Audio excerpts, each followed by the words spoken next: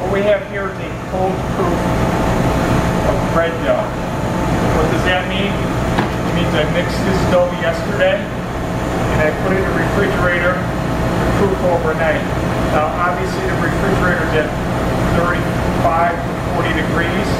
To keep it cold, it's not at 90 to 110 where yeast will usually bloom. However, it will still proof slowly. That's why we call it a cold proof, because it's overnight or over a day or 2 days sometimes that we proof it in the refrigerator. What are the benefits of that?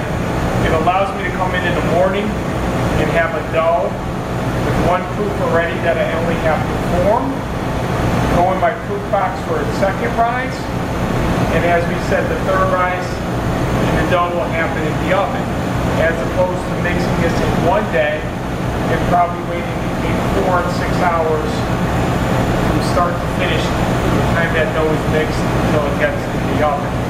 The other benefit of a cold proof, it allows the yeast to develop more flavor, which will give you a more flavorful bread and also a more flavorful crust.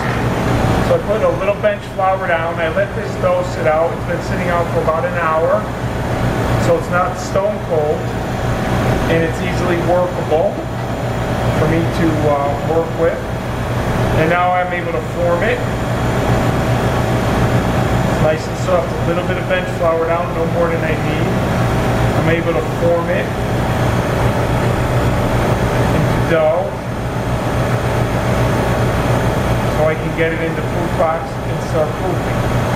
Now, you say, a lot of times people make mistakes because they'll read recipes and it'll say, oh, proof for an hour, proof for half an hour. It is all relative. What do I mean by it being relative? Well, if your proof box is very warm or your kitchen is very warm, your bread is going to proof much quicker. If it's very cold and there's drafts and it's winter time, it's going to proof much slower. So unlike cookies that go in the oven that say 10 to 12 minutes, when it says the proof dough, we're really looking for visual signs. And that's a sign of the dough doubling in size, and not just an hour, a half an hour, 45 minutes. So we look at these that I've rolled out into little baguettes. I'll know they're ready to go in the oven when they double in size. I'm going to slash the top of these to allow some air to escape.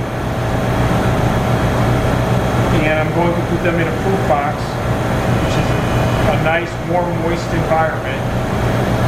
So I'll work the 4 of them, then I'll get them all the same size. And we'll see what they look like in the end there. Chef, what if I'm working in a place that doesn't have a proof box? Well, excellent question, Chef. Chef's question was, if I'm working in a place that doesn't have a proof box. Well, if you're home, sometimes when I bake at home, I stick it in a car with the heater on and let it develop there. I put it inside the oven with the oven off, let it develop there, or inside the dryer. So I'm basically creating a warm environment. Now some of those environments, you can create steam or a moist environment by putting a cup of hot or boiling water in there. Others you cannot. But nonetheless, it will still proof in there and your bread will still develop. Chef, how about on top of my oven? Top of the oven can be, you gotta be careful. For one thing, you want to leave the dough covered if you're proofing it outside of a proof box, because one of the worst things for a dough is developing a skin on top, which will affect the final quality of your product. But you also have to be careful that your oven is not too hot. If your oven is too hot, your dough could proof too quickly. If it proofs too quickly and you're not aware of it, it could exhaust, the yeast could exhaust all the energy in there and your dough could collapse and you end up with a very flat dough. So, but to answer your question, Chester, yes, you can do it on top of your oven. You just have to be more aware of the environment you're proofing in. What about a table proof? So a table proof or a bench rest can also happen. Again, you're going to dust the area with flour, and you're going to cover it with a plastic bag or a cloth towel, and you're going to let it sit and proof there, and that's perfectly accessible. Again, making sure that you do not develop a crust on that bread. Crust is in the oven, a skin on that bread, because it'll affect your crust and the final outcome of your product there. So I'm going to have 4 of these. I'm going to slash the top. Chef, what do we have on the sheet tray? We have some cornmeal there on the sheet tray. That's going to help this from sticking to the bottom. It's also going to help with a crusty bread like this to form nice flavor on the bottom, a nice crust on the bottom, which will add to your final product there. I'm going to get a little knife so I can cut these. Oh, this is nice and beautiful.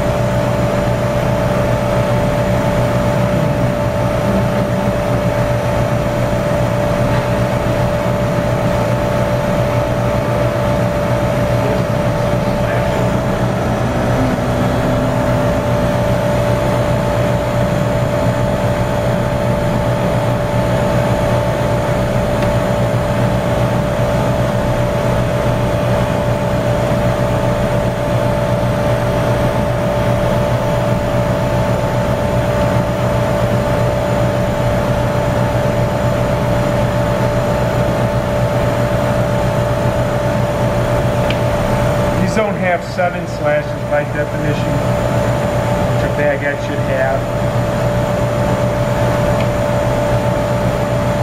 Notice it's got a uniform size. Got them all the same. Now they're going to go in a proof box, and we'll check this in about, we'll say a half an hour, 40 minutes, because that proof box is really hot. We're looking at the size now, and then we will look at the size when it visually grows and doubles, and that'll signify to me that it's ready for the oven. So right now I'm just going to put it in a proof box. One of them I'm going to make with seeds on it, so I'm going to brush that one and dust it some sesame seeds. Now I can roll this in seeds. I'm not going to use that many. I'm just going to What are we brushing on there, Chef? just a little bit of water so the seeds adhere to it. Why would you not use egg wash? Egg wash I would use, excellent question, Chef. Egg wash will add color. And we said it less of a bean yellow with just flour, water, yeast, and salt. I want the natural color from the crust itself. I don't want that added flavor or color from an egg wash. Now, with that being said, if I was making dinner rolls or soft rolls, which a lot of you guys have made, I would use an egg wash because it's going to give me a different color, and it's going to impart some flavor as well onto that final product. But with my lean doughs, I do not want an egg wash. I talked a little bit about laminated doughs like the croissants and the Danish. On those doughs, I would add a little egg wash too, because those are rich doughs aside from being laminate, and I would want a little bit of flavor on there. So this is set. I'm going to put it in a proof box. You notice they're all about the same size. We're going to check it in about a half an hour to 40 minutes. So as you see, we let these sit for about 40 minutes or so. Again, I said that time is relative, depending on the humidity, depending on the heat that you have available to you to proof. So now these are going to go in the oven. They're going to go in at 450 degrees for about 5 to 7 minutes to help set the crust on them. Then we're going to drop the temperature to 350 for another half an hour, maybe 25 minutes to finish work. And we'll see what they look like when they're done. So you can see the finished product after about 25 or 30 minutes. Again, remember we went 5 minutes at 450 and another 25 minutes at 350. Nice golden brown crust. Nice crust on the bottom thanks to the cornmeal we had earlier put on the pan. And now, as tempted as I am, and as good as these smell right now, I'm going to wait to cut them so the steam could dissipate, the heat will dissipate, and these will be completely cool. And you can hear near my ears making a crackling sound. These have a nice crust to them. What is the purpose of scoring the top? Scoring the top allows for the expansion of the dough. When it does that oven spring that we call, which is the final rise inside the oven, it allows some air to escape and expand. And a lot of times it's aesthetically pleasing as well, but the real reason is to let that dough expand and that excess air escape to the top of the dough. So you could see the crumb and the aeration from letting this sit and proof. You could see the formation of the crust. We put a little water in there, a little steam in there, so the crust doesn't form too thick or too quickly into the oven. Okay. That's often why you'll see steam injected ovens or people misting the oven. So you get that formation of the crust. The crust can set up, but not set up too thick. And you got a nice crust on the outside and nice tender bread on the inside. So, Chef, what if I work at a place that doesn't have an oven that has the steam injection? Excellent question, Chef. So you can get a steam bottle and mist the oven. You can put ice cubes in a bowl in the bottom of the oven. You could spritz a little water from your hands into the oven to create steam. Am I putting that bowl in? You could use lava rocks and pour some water over that to create steam. Okay, lava rocks you normally put in like a durable pie tin, a metal one, not glass. Let it sit in the oven and then spritz your water on top of there, pour your water on top of there. So you're pouring water onto a hot item, which will form steam. For instant steam. Okay. Instant steam. So if I put a bowl of ice cubes in right before, it's not going to create the same effect as if you get those lava rocks. Correct. You'll see some people put ice cubes, but if the bowl is cold, it's going right in, it's not going to melt. So you need something that's going to vaporize the steam instantaneously. And I can get those like at Home Depot? Home Depot is a great place to get them, Tractor Supply, any of those places.